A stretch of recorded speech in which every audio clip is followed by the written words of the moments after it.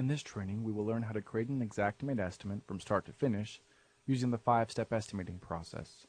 The learning objectives for this lesson are: add a new project within Xactimate, and use the 5-step estimation process to create an estimate. The steps in this process are: Step 1, populate the claim info. Step 2, sketch the structure.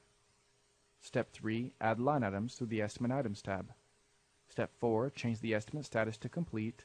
And Step 5, print the estimate. Once logged into Xactimate, we'll navigate to the Projects tab and add a new project.